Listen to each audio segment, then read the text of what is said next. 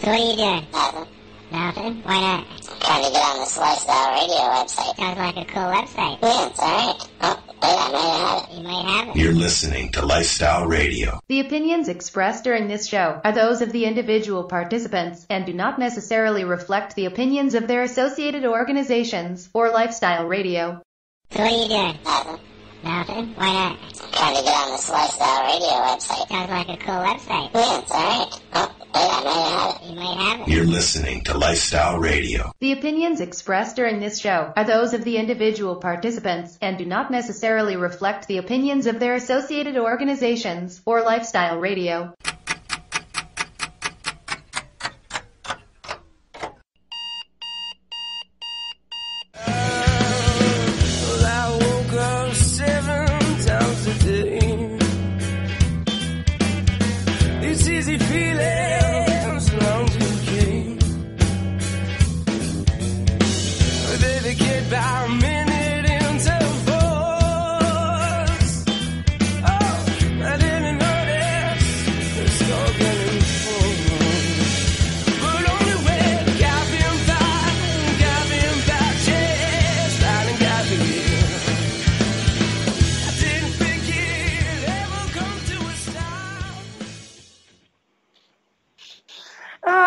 Good morning, and welcome to Cannabis and Coffee with me, Tamarijuana.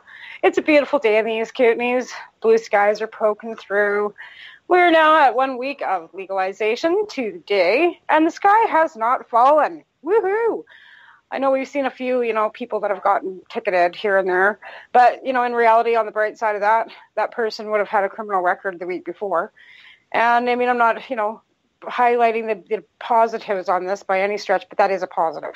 The teenagers, would have been having to go through alternative measures in Alberta. I don't know what the, system is here so much in British Columbia. I haven't been involved in the judicial system here, thankfully, too much. But in Alberta, they would be going through to alternative measures, which then gives them into rehab, which then gives the government stats on marijuana addiction. So, this is how this is kind of rolled out as to save the children because of these silly alternative measure programs I think that they've got going on with trying to get these kids not having criminal records with the prior regime.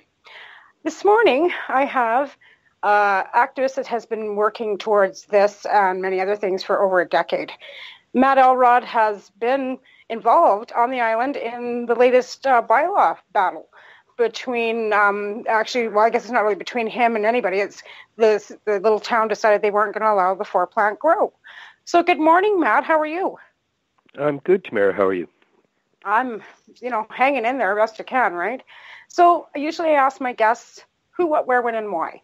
So I'm going to start out with who you are and how and why you got involved with cannabis to begin with. Okay, well, that's a long story. And in fact, I'm not counting, but I've been involved well over 2 decades. Excellent. I got involved in cannabis activism in the mid-90s. I was working from home on a computer, and with the dawn of the Internet, I started to sort of browse around, and I'd always had an interest in drug policy. I guess I'm not speaking out of turn to say I tried cannabis in my mid-teens. The average age of initiation in Canada is 14, and I was maybe a little younger than that. And so I'd been around cannabis all my life, all my adult life. But in the mid-90s, I took an interest in what might be going on around the world in cannabis activism and got on the Internet. And back in those old days, cannabis activists communicated with mailing lists and listservs and things of that nature. And so I got involved in the American listservs and the American activism community, NORML, Drug Policy Alliance, then known as the Drug Policy Foundation, and one project of a group called the Drug Reform Coordination Network, which was, they called it the Media Awareness Project. And the idea was to make the media aware that there was a lot of good research on cannabis, a lot of government commission studies like the Ledane Commission and the Schaefer Commission and the LaGuardia Report, and that there was no need for the press to be so ignorant on the subject. And our idea was to spread news kind of the way we do in social media today, and what's going on in drug policy in the U.S. and Canada, and to get activists to write letters to the editor pointing out this research which we'd put online at a website called druglibrary.org. And it kind of snowballed. I was actually rejected by the Americans at first because, there are a lot of people who have been working on this since the 70s. And getting into any activism, you tend to run into the old veterans who turn up their noses at newcomers. And being a sensitive Canadian, I was a little hurt by that. And I thought, well, I'll turn my attention to Canada. And I founded the Canadian Media Awareness Project and started up a listserv and reached out to other activists in Canada. There wasn't much going on in those days. There was Normal Canada, but they were pretty laid back. and there was Canadian Foundation for Drug Policy, Eugene Oscapella's group, but they were mostly ivory tower academics, and when I reached out to them to start a listserv, they weren't too impressed with the idea. So I just sort of headed out on my own and recruited activists from across Canada. And before you knew it, we had a great website. And then the Americans took notice of that and said, oh, hey, how would you like to work on our website? And I did that. And then the next thing you know, all sorts of American activist groups wanted to get online, wanted to get websites, and I sort of had a first starter advantage there. So long story short, before long, I was looking after over 100 drug policy organizations in North America online, in Canada. That's incredible. And the States. And we hired on more webmasters. One you might know, Deborah Harper. I do. A pioneer out of Alberta. Absolutely, she is. And she lived here for a while. So she became my co-webmaster, and along with some other people. And at its peak, it was one of the most popular drug policy-related websites online. We put all those news articles that we newshawk that we found into a big archive. I'm a librarian by day, so I organized them so that you could search them 3 ways from Sunday, and it became kind of a go-to place for your drug policy news. It's since been kind of superseded by social media, but in its day, it was quite a powerful tool, and it now serves as sort of a record of how drug policy evolved over the last 20, almost 30 years. Right, and it was quite an honor to get on Deb Harper's list, like we were saying before, because Deb is, a huge pioneer in cannabis activism. You have to be nominated. So to get on our, Cannabis Canadian Coalition list, you have to be nominated by other activists and, kind of like have backing to who you are and what you've done. And to be on that, it's quite an honor. I know I was allowed to be put on it about 10 years ago. So it hasn't been as active in the last probably 3 years as it was when I first got involved with it. But boy, there's so much information you can just go back and archive through in that we've got, multitudes of different conversations between all of us for so many different things that really was a catalyst towards where we are now too. Yeah, well, it's empowering to know that there are other people out there like you, for one thing. And you're right. The CCC, the Canadian Cannabis Coalition, was founded, I guess the late 1990s, early 2000s. They had their meeting. I think it was 98, wasn't it? Right after something they got like back. That, yeah. They had an inaugural meeting in Grand Forks. Brian Taylor, I think, hosted that. Yeah, he did. And he just wanted to be mayor of Grand Forks again. So Brian's the mayor of Grand Forks again. Yeah, it just shows that, it doesn't have to be a third rail to be a cannabis activist and a politician, at least not anymore. No. But Brian pioneered that, He absolutely did. And his community, Grand Forks, is, much bigger than the community I'm in. I'm in a little suburb of Victoria called Machosen. Yes. And, I have a log home. I've got 10 acres, and it's a nice way to be an activist. When you look at the field, you think to yourself, well, what can I do? What can I add to this battle? And some people are meant to be frontline soldiers, and I think other people are meant to be engineers in the back, building bridges and blowing up obstacles. And so that's kind of what I've done. I've been a cyber activist, helping other people more than being in the front line. And consequently, I've kind of flown under the radar. If you ask the old timers, they will have heard of me, but I'm certainly not the most famous activist in Canada, but I know all the famous activists in Canada. Right, and that's what I said to my producer. I said, Matt Elod, you know who? Because I've never heard of him. I says, well, you will, because he's been involved for many years, like even with the drug sense and the drug policies and everything that is behind the scenes. I know that you've been behind most of lots of that stuff. So and like I said, for us that have been on that CCC list, it's a go-to. Like you said, librarian, have those archives that we can go back to. So when somebody asks, do you have a study on this? It's like, yeah, we actually do. And you can go back and find it, right? Which has been, I guess, that too. It's been information beneficial. Sharing, expertise, referrals. Yeah. And yeah, we've got some pretty heavy hitters in the CCC. We've got Jody Emery and Kurt Tusaw and, of course, Deborah Harper and John Conroy. Right. Yeah, and like I said, there's many, just about anybody that's, been involved in political lobbying of any kind are on that list. So, it's not just the ones that are standing with the flags too. Like there's a lot of people that have worked policy behind the scenes that most people don't know their names.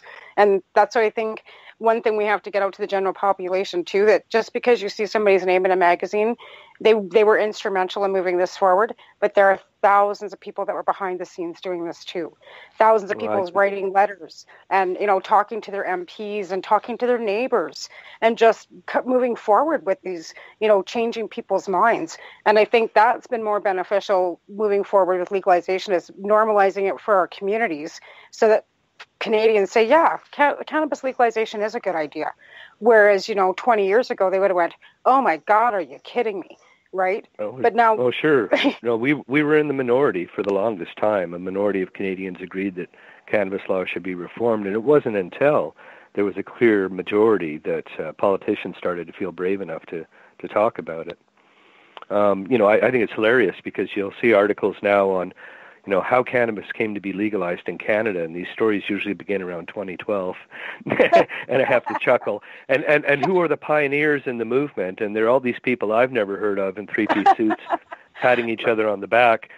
And it's kind of forgotten that there was a lot of groundwork that went into it to gradually change public perception of cannabis and make the case. And it eventually filtered up from the grassroots, literally, to the higher echelons, and they're all taking credit for it, but right. So it goes. Yeah.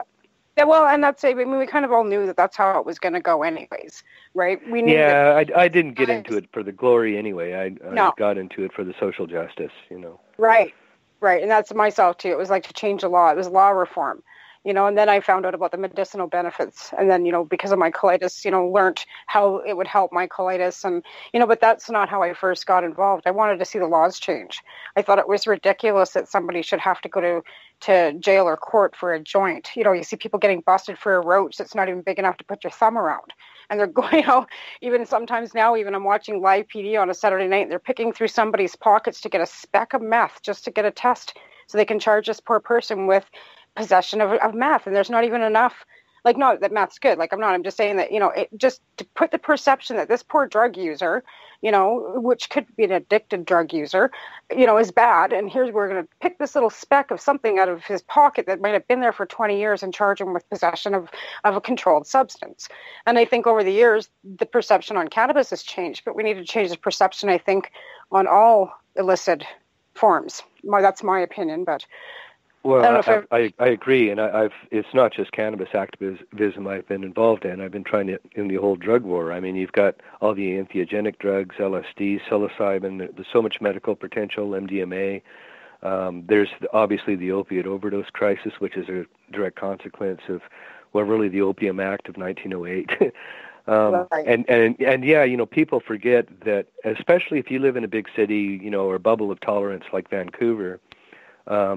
You forget that if you do live in a smaller community, or you live up north, or worse, if you're, racialized minority, that they're still getting popped and arrested for possession. And, I think back to Randy Kane, who went to the Supreme Court after getting caught passing a joint. Well, actually, he and a friend had a joint, in a parking lot and sitting in a truck, I think, and the police approached them. And Randy, being the honorable guy he is, said, officer, I cannot tell a lie. This is my joint. My friend here had nothing to do with it, and he took the rap. and wound up in the Supreme Court of Canada over what amounted to a roach. I know. So yeah, I think people are fairly new to the scene or who've enjoyed the benefit of living in a place like Vancouver probably don't realize or forget just how furtive we had to be, how careful we had to be, because it really was a war on drugs back then.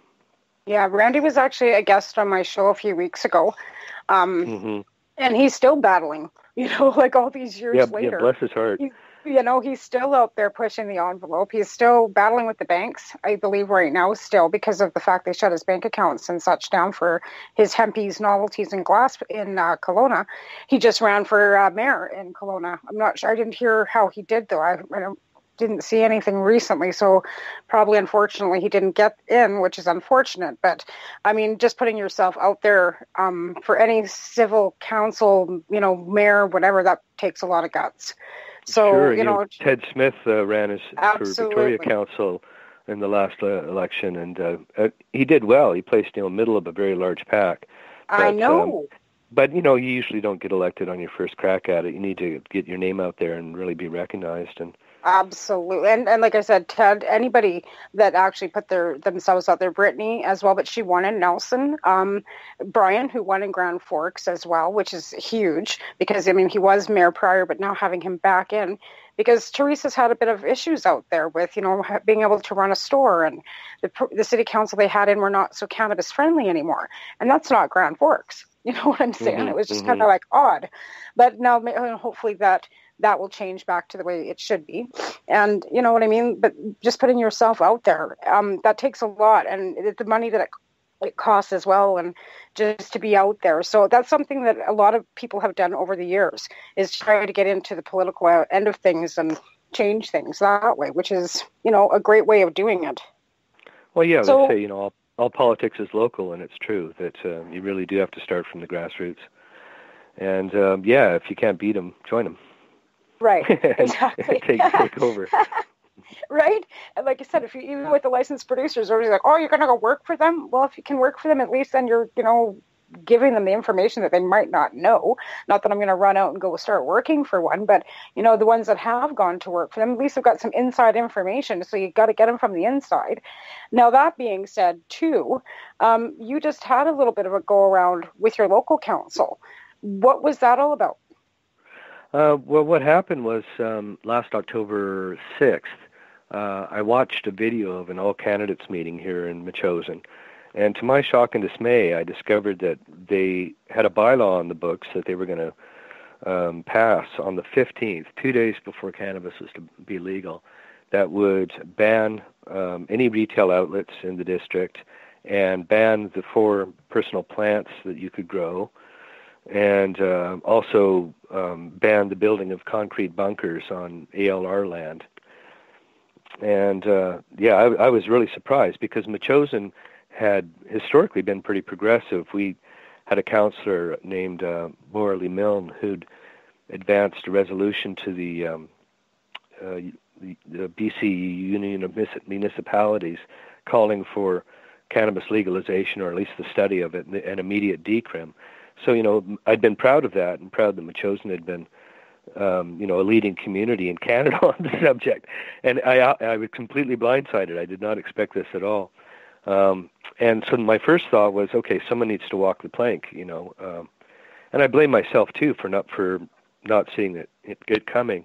In my defense, I had pretty short notice. I learned that last July, the council had finally gotten around to thinking about cannabis policy, and they hadn't given themselves nearly enough time to look at what other neighboring districts were doing and what provincial and federal legislation allowed them to do and what it covered.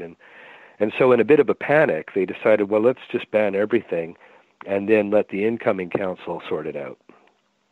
Right. And once I learned that was what they were going to do, I thought, okay, well, this isn't quite so bad. But, when I first learned about it, I posted a long screed on the Metchosin Facebook group and said, well, I'm thinking this council has probably never heard of the Allard ruling.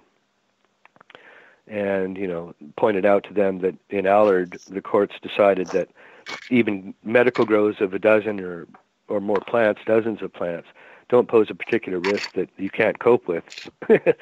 And, that really growing cannabis is like growing tomatoes. And so I pointed this all out to them. Ultimately, I went down to a hearing at City Hall, and I gave a 22-minute dissertation, boring everybody in the room to tears. But thanks to my post to Facebook, we had a full house of Machosanites who were up in arms, also surprised and also dismayed, because they were all looking forward to having their 4-plant allowance. And it's so stupid because Machosen is a farming community. As I mentioned earlier, I have 10 acres, and minimum lot size around here is, I think, 2, but on average maybe 5. So it's not like you're downtown Cranbrook like I am. Yeah, and I was reading about all these condo developers and stratas and apartments saying, "Oh, we're not going to allow you to grow your 4 plants," and I was kind of smugly thinking to myself, "Haha, I've got 10 acres, I'll never have to worry about it." So it was all the more shocking, right, that Machosen of all places should want to do this. So I gave this 22-minute dissertation to the council and the assembled and laid it all down. I laid down the history of cannabis prohibition, and I started in 2012. Had I gone right back to the beginning, I would have really bored them to tears. But talking about how much warning they had from the time that that resolution came out of Machosen, I wanted to remind them that Machosen had called for legalization. And then I went to 2013 when Trudeau announced it as a campaign promise, and on through, the task force and so on. And I basically just wanted to shame the council and say, you guys really dropped the ball on this. You were asleep at the switch, and you need to fix this. Unfortunately, they backed themselves into a corner, and there was and there is community support to ban those concrete bunkers in our beautiful rural community. And because they bundled it in this one omnibus bill, they really had no choice but to pass all 3 prohibitions. But I did get a solemn oath out of, I think, all of them and all the candidates that they would turn their attention right back to it and probably lift the 4-plant ban. They were flirting with the idea of just banning indoor, but it gets Kafkaesque when you start telling people how they may grow 4 plants. Right, exactly. On that note, Matt, we're going to take a quick break, and then we'll come back to that afterward, because that's something that I'd like to talk about more, is the 4-plant count and what your opinion is on that as well. So we'll be right back after a quick break. I'd like to thank my sponsors, who are 12 High Chicks Magazine, Canadian Therapeutic Cannabis Partners Society, the Haley Rose Foundation, and MOM, the Mayor Retirementers United for Medical Marijuana. Our song is going to be Something Reggae by Al, or whatever Al picks. We'll be right back.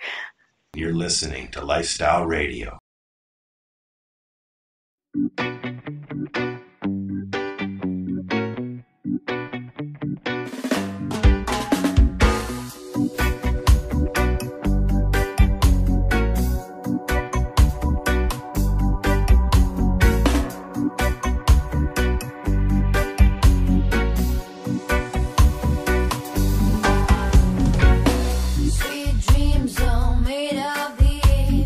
Who am I to deserve me?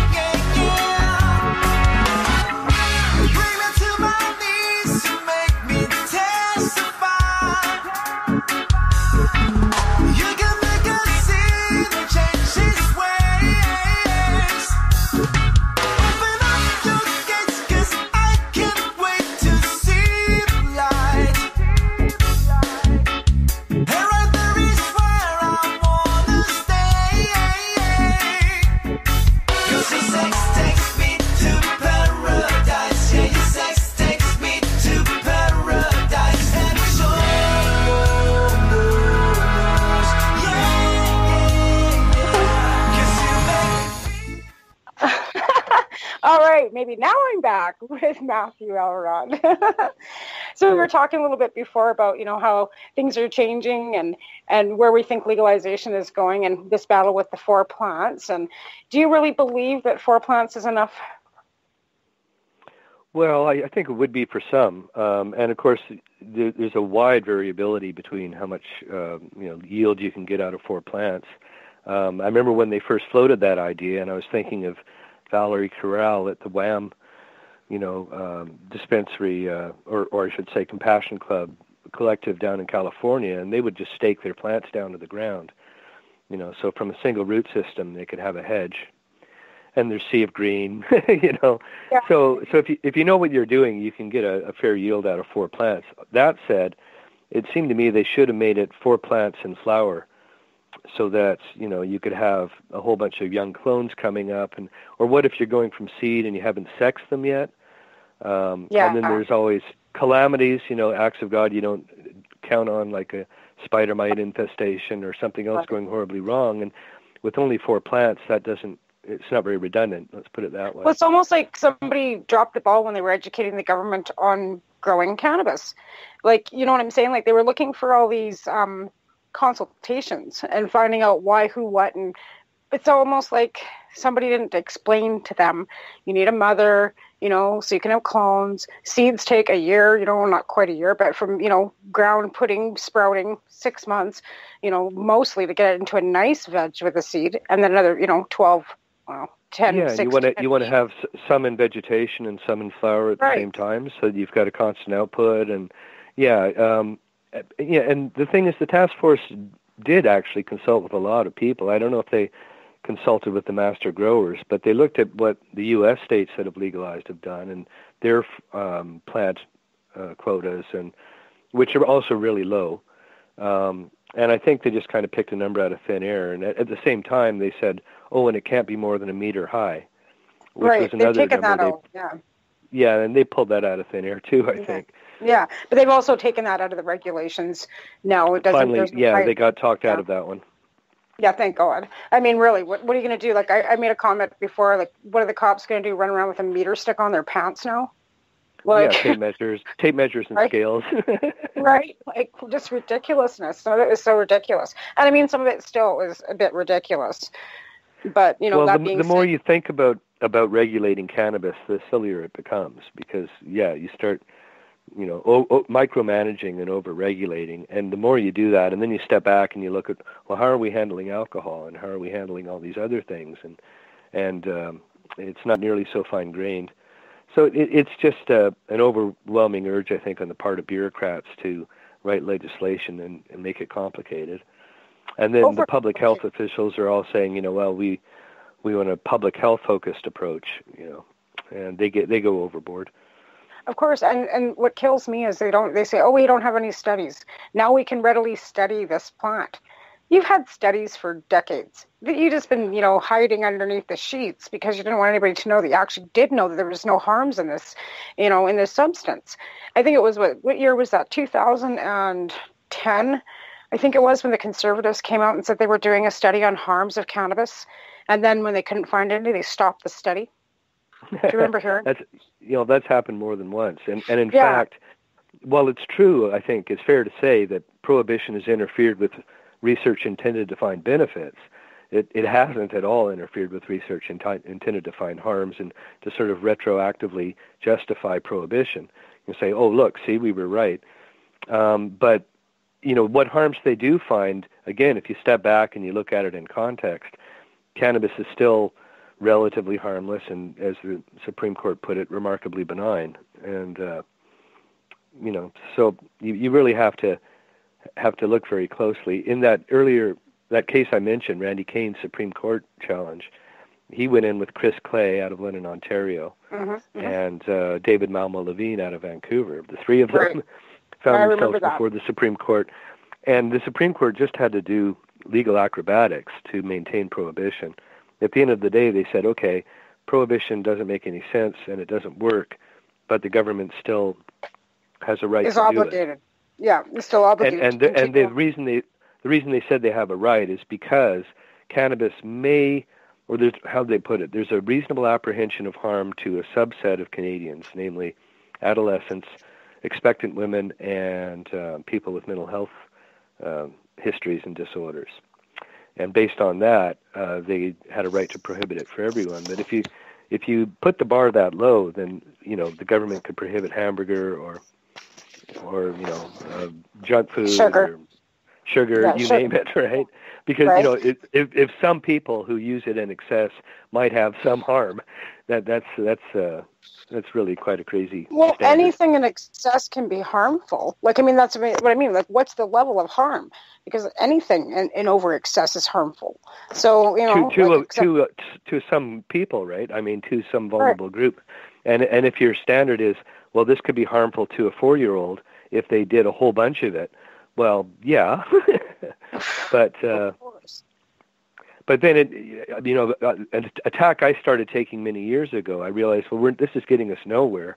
We're arguing over how harmful cannabis is or isn't, but we're missing sort of an implicit argument that prohibitionists make, and that is that if we can prove it's really harmful, then arresting people for it makes sense.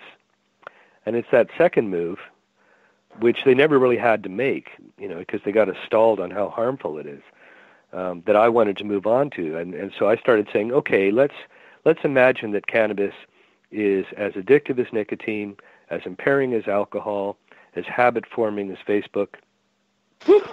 Does it, why then does it make sense to give control over it to organized crime and teenagers? And, we've got more control over cat food than we have over the control of drugs and substances. Mm-hmm. And I think ultimately what happened was Kelly Coulter of Normal Women Canada got an audience with Trudeau and made that case to him. Not the cannabis is great argument, not the pro-pot argument, but it was exactly what you said. But the public health argument. Public health argument, because I wasn't in the room with her that day. Andrea was actually with her that day, because she didn't do that just by herself. There was a whole group of us that were pushing towards that end of it, right? But that's exactly how we kind of went at it. And at some point of it, it was good. Some portions of it, I want to cut my tongue out for because of the whole save the children portion of it that was kind of shoved down their throat. But yeah, it was instrumental to getting that change. Instrumental for sure. Yeah, I mean, and basically any politician, I'd long anticipated that any politician who was paying attention could do that. He could come out and make a case for cannabis law reform, not based on cannabis being benign or great or that everybody should tune in, turn on, and drop out, but rather that if you think cannabis is harmful, the best way to deal with that is a regulated model. Yeah. And so that's what Trudeau did, and I think other politicians are starting to sort of pick up on that, and hopefully Canada will serve as sort of a beacon. I mean, what we've done is as we were saying earlier, it's way over-regulated, and they're treating it like enriched uranium. But I think it is a good first step, and as they see the sky doesn't fall and that they realize that they have over-regulated, maybe those regulations will relax. Well, I think they're a little bit, I think they're a little bit taken back by the volume of cannabis that's been sold in Canada over the last week. Like, they didn't think they were going to run out as quickly as they have. And the volume, like the volumes that have been being bought, like I'm not shocked, but in a way I kind of am. We knew that the majority of Canadians smoked cannabis. Didn't really realize there was that vast. You know what I mean? Well, I think there's been a bit. I read in one article that there's been a bit of a fall off, and I think there was that initial surge was just the novelty of it to be, one of the people to first buy legal weed in Canada, and I expect that'll happen. And the other thing is there's still a huge gray market and there's still a huge black market, and it'll be a while until that gets displaced, and it'll never be entirely displaced. Let's face it. Well, if they had stores in every place, like. There's no store here. I'm sure there's no store. Well, you're close to Victoria. I'm not sure but Kamloops is the only legal store in BC right now. So how is everybody, right? Yeah. So how are you supposed to get there? I'll just take 12 hours out of my day to drive to go get a couple doobies. Like, it just seems ridiculous, right? And I mean, if they would have been, they can't say they weren't prepared. This has been in the rollout for 2 years. how can they tell, keep saying, oh, we weren't ready for it? That's another question I just want to know. Yeah, it's been said by many that, we've rushed into this. And the Conservatives, of course, are saying that. Trudeau rushed into this, and he didn't consider this, and he didn't consider that. But again, for those of us who've been around for a couple decades looking at this very slow evolution, I mean, you can go back to 2002 to the Senate committee report that recommended legalization. 8 volumes. I think there was, about 800 pages all told in that. Yeah, it was in 4. That report. Yeah, 4 pieces to that. Yeah, because I think I have it still somewhere. They laid it all down, in great detail about why cannabis should be legal and how to go about it, and further, they had the precedents of alcohol and tobacco and other products they've regulated. So it was as though they were reinventing the wheel, and they really didn't need to. And so, yeah, Metchosin wasn't the only place caught with their pants down. All the provinces were kind of slow. Even Ontario, right, just recently, with the Ford election, decided to completely switch gears and go from Crown to private, setting them back. So. Yeah, absolutely, which, does set everything back because nobody was prepared for that aspect of things, right? I mean, here, our city council has gone ahead and set, precedent already because we have Dicor Pharmaceuticals that came in 4 years ago. So we have a licensed production site in the process of being built. It's still not done. They're still not under production as far as I know. And this is 4 years. I've been here 4 years now, and they started 4 years ago. So in reality, we don't have a store here. There's the stores that were in Kimberley are running. Not sure if they're still open. Even actually, I heard rumor yesterday that they both shut down. Nelson had 8. I think they're down to 4, and they might have closed their doors now too. I'm not even sure because people are, they need to get the cannabis. But then in the inside, they also know that if they stay open, they're not going to get their licensing. So, and it's difficult to get a license in British Columbia. It's not as easy, of all places. British Columbia should have been the easiest place to roll this out. We've been doing this for 70 years out here, right? Alberta's been forefronted. Well, but that was another dumb thing about the Metchosin bylaws. Their main objective is stopping the concrete bunkers. The red tape involved in opening a concrete bunker is horrendous, and we've been exposed to that risk for years, and nobody's ever even applied for a permit because, it's extremely daunting. In terms of the dispensaries or retail outlets here in BC, the federal or the provincial government told the municipalities, you've got final say. We're not going to grant a license in your district unless you write a glowing letter of recommendation for the outlet. And what's more, you've got an obligation to consult with all the neighboring businesses and residences and make sure they're on board with it. So, opening a dispensary is a real challenge. Financially as well as all the red tape and the bureaucusy you have to find your way through. Well, exactly. It's not even the $7,500 non-refundable application fee. It's getting, and I mean, City Council here is going to allow up to 10 stores. They said, which 4 in the downtown core and then 6 out on the highway type because we have a strip that runs the Highway 3 runs through town. So they were going to allow 6 out that way and then 4 in the downtown core eventually. They've already kind of precedently put that into bylaw. You can smoke where you can smoke tobacco, but not walking down the street, not in a park, and, just general. So even Cranbrook has done that much already, which I will say it's okay. I'm not, what can you do? At least they didn't say we can't grow our 4 plants. So. Yep. No, the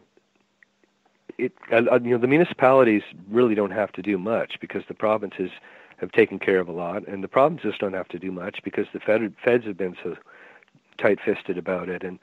And once you get down to the municipal level, there's so many laws and regulations in the 3 levels of government that it's quite strangling, really.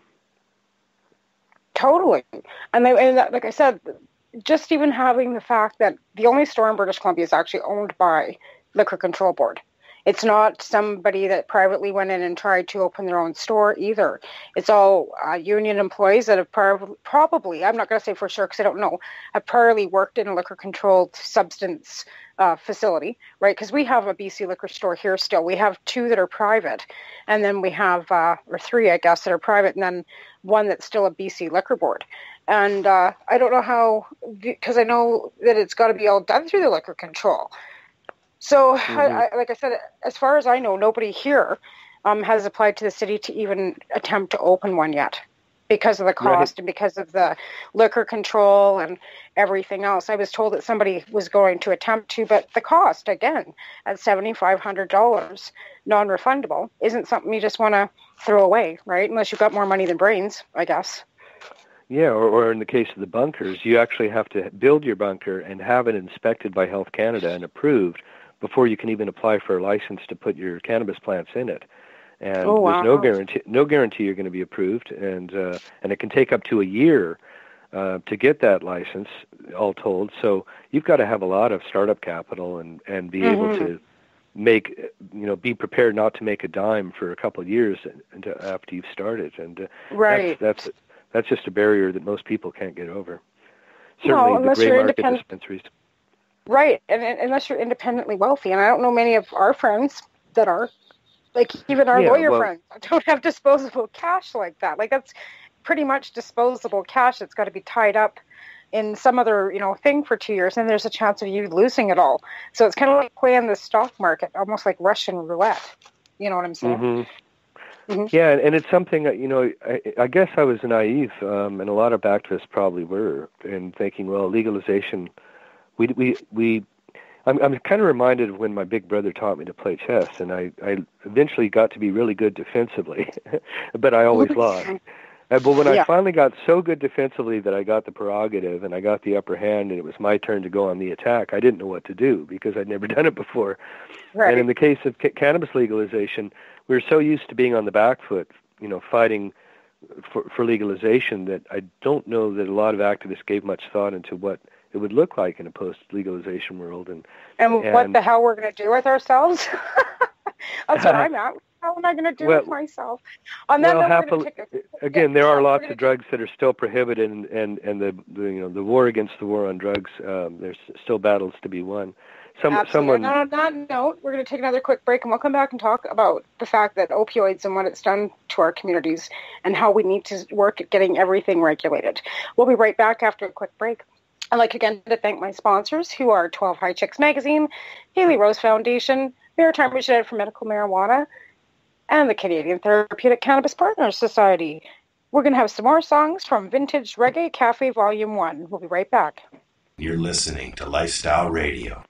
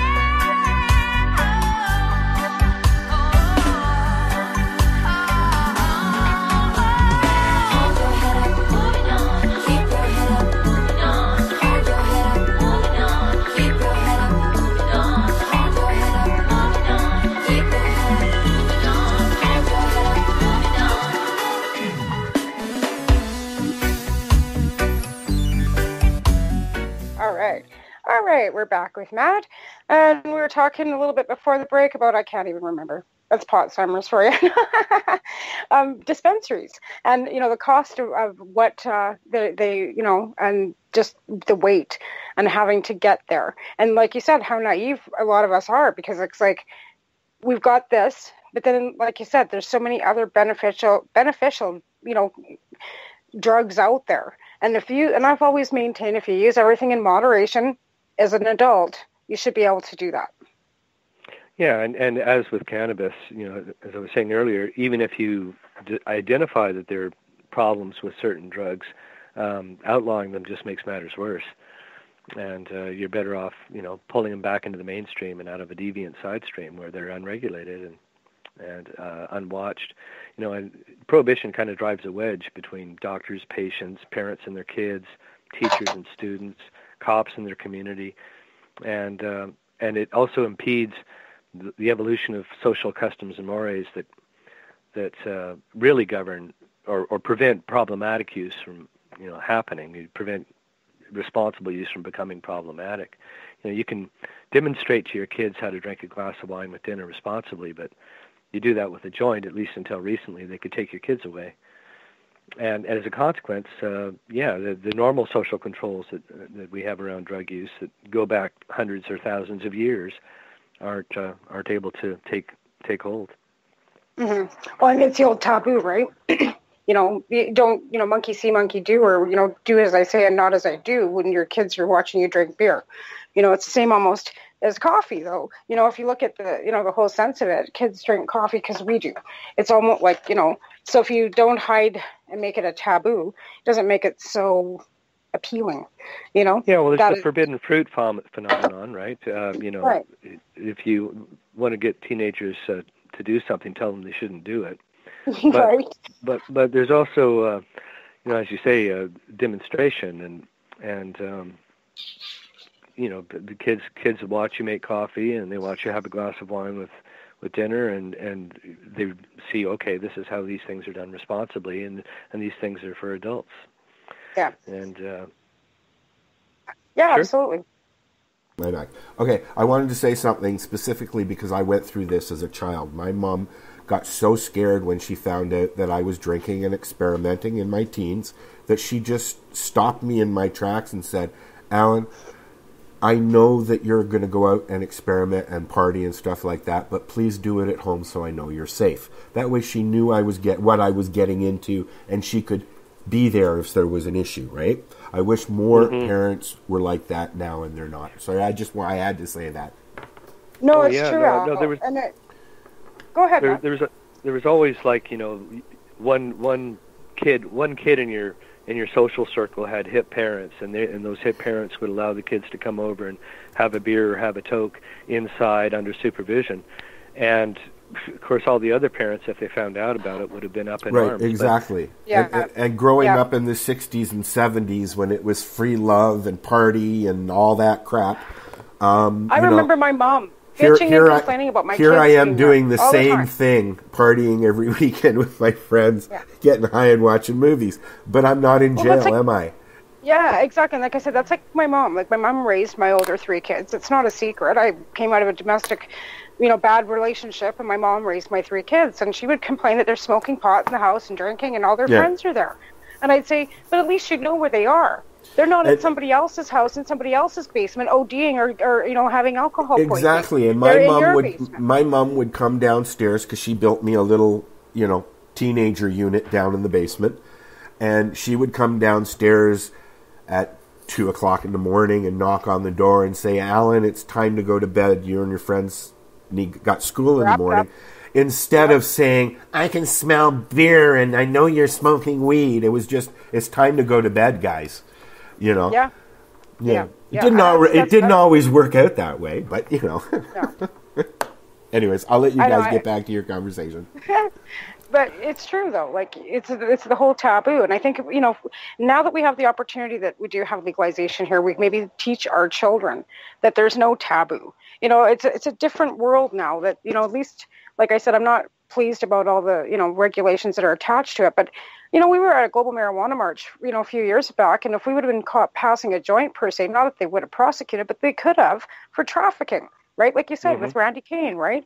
Now we can go to this and we can pass that joint and not worry about getting busted for trafficking. Yeah, and Mark Emery actually, I think, spent a few months behind bars for passing a joint.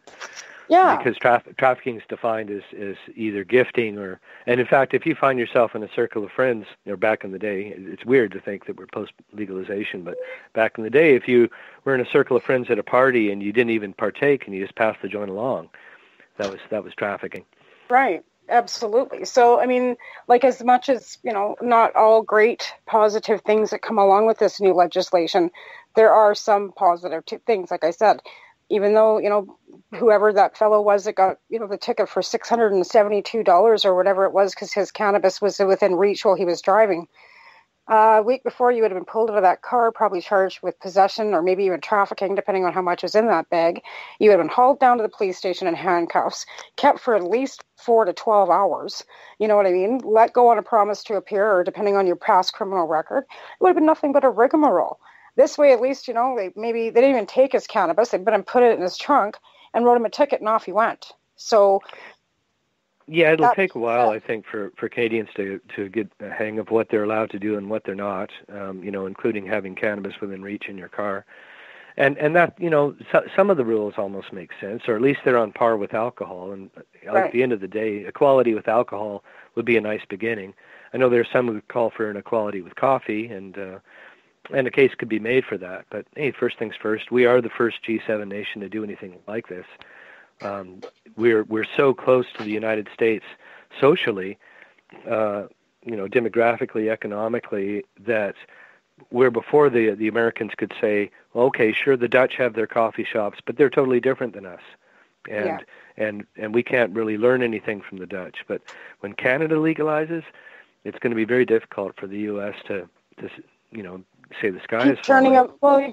Keep turning a blind eye to the reality and the truth that, this is a safer substance than alcohol. And within the first week, like I said, you've already seen, the repercussions of a few odd ducks. And it's not like there's been hundreds of people getting ticketed, or thrown in jail. Because I know there's predictions of the first week, thousands of people would be arrested and da-da-da. And that's not the case either. So again, the sky has not fallen. Yeah, I don't know how much of an appetite the police have to enforce petty cannabis laws, to be honest.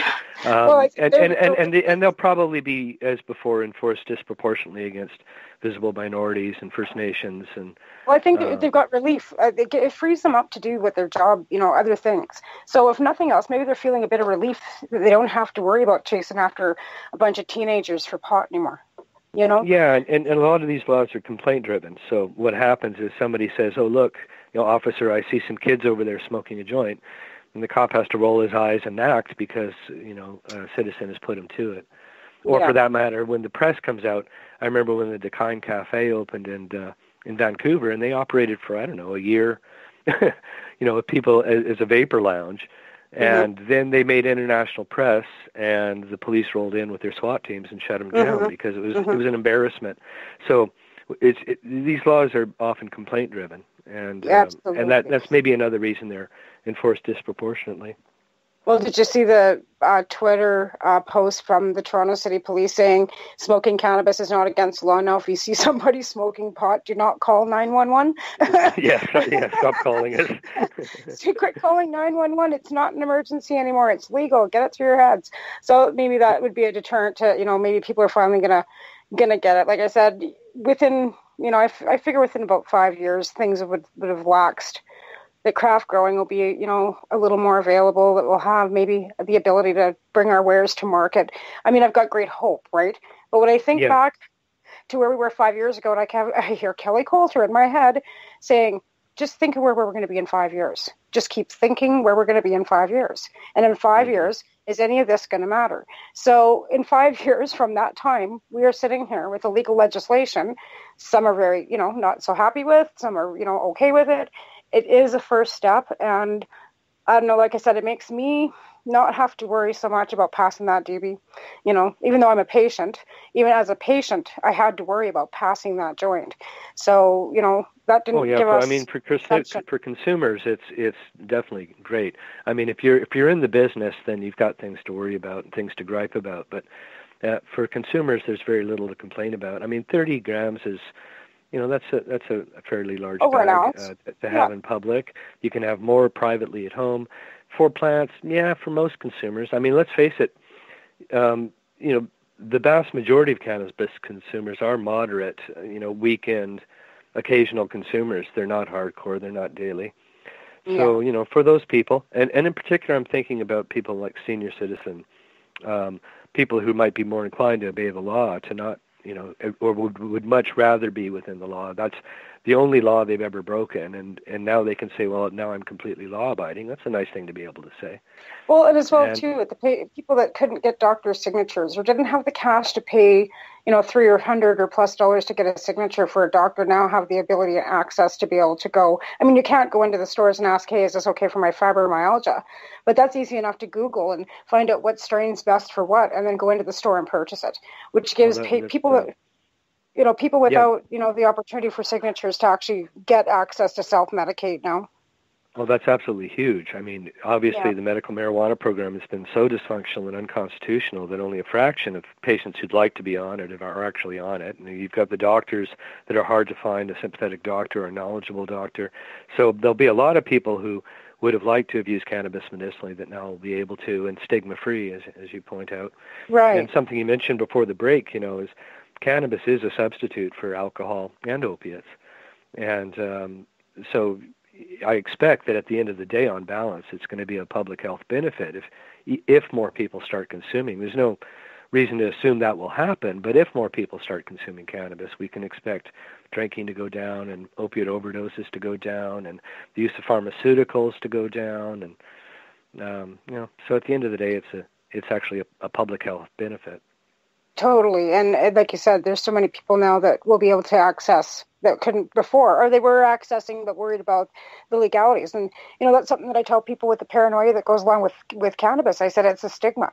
It's because now that it's got no stigma, you'll notice that side effect maybe dissipate because you're not worried about what your neighbor, what your neighbor thinks anymore.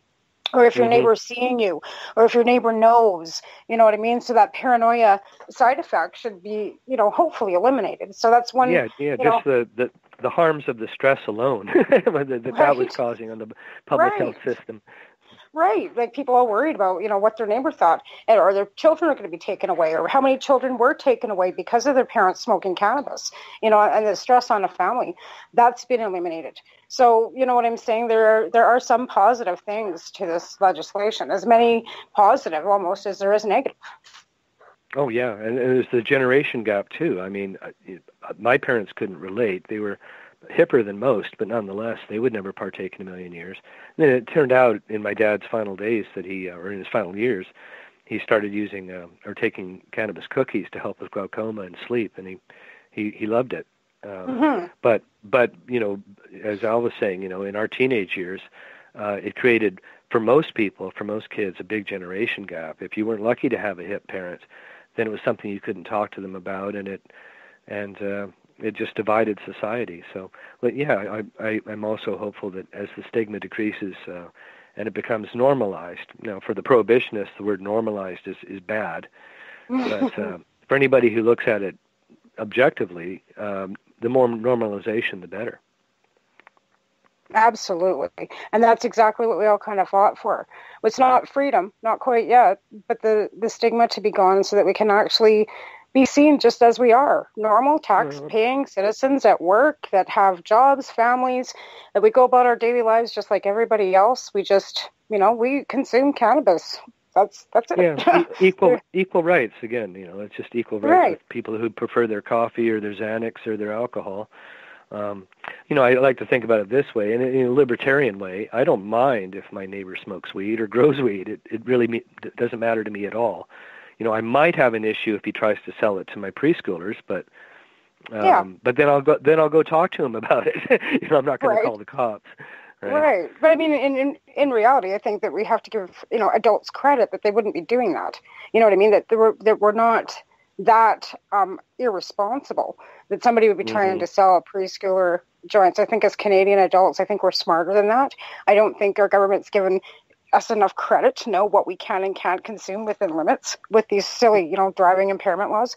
But, as Canadians, I think we are intelligent. I think many of us that do smoke cannabis take the time to research, even the younger generation. I see them, talking and they know what cannabis strains are and they're finding out what medicinal purposes it has. So even our younger generation, the millennials, are learning about cannabis as a plant rather than just to get high. And I think they're seeing it as, geez, I'm a bit stressed out. This is better than taking this Ritalin my mom's had me on. And I think they're asking questions about pharmaceuticals, and I think that's a good thing, too. Yeah, there was that gal who stood at Parliament Hill, what was that, last month, and launched a campaign saying, look, I've gotten off all of these antidepressants they'd put me on, and I'm using cannabis, and I'm standing up, and I'm proud of it. And bless her heart, that was a nice thing to see, because all those antidepressants and SSRIs, Prozac, Paxil, they never even tested those on teens. They would just prescribe them to them off-label, and hundreds of thousands of Canadians have been put on those antidepressants. And it turns out that they can cause suicidal ideation and all sorts of nasty side effects. They're difficult to get off, and yet, the medical community doesn't bat an eye at that, and most parents don't. It's really a matter of context, and if all you do is look at cannabis in isolation, then you can make it seem like a real scary thing. But if you step back and you look at it in the big picture, you realize, this is actually an extremely benign herb, and the least of our worries. Absolutely. Well, I know that Noah Kirkman was Lisa's son, actually, got off a lot of his pharmaceuticals using cannabis and was one of the first teens that was able to use his cannabis in high school in Calgary, Alberta, of all places. So, with having people like Lisa and her son Noah and Geneva with her daughter in Ottawa there, Cheryl with Haley, with Sarah with Maya, Mandy with Liam, that's bringing forward the addition to what benefits cannabis has for children. And that's a different show. So we're going to wrap ourselves up. I think that thank you for coming on, Matt. We could probably go on for another 3 hours. Time flies. It sure does. Again, I'd like to thank you for coming on. We'll have to have you on again. So we will thank my sponsors, who are 12 High Chicks Magazine, Canadian Therapeutic Cannabis Partners, Mom, the Maritimers United for Medical Marijuana, and the Haley Rose Foundation. And next week, we're going to try and get Teresa Taylor and her dad on the show. We'll talk to you then. You take care. So what are you doing? Nothing? Why not? Trying to get on this Lifestyle Radio website. Sounds like a cool website. Yeah, it's alright. Oh, wait, I might have it. You might have it. You're listening to Lifestyle Radio. The opinions expressed during this show are those of the individual participants and do not necessarily reflect the opinions of their associated organizations or Lifestyle Radio.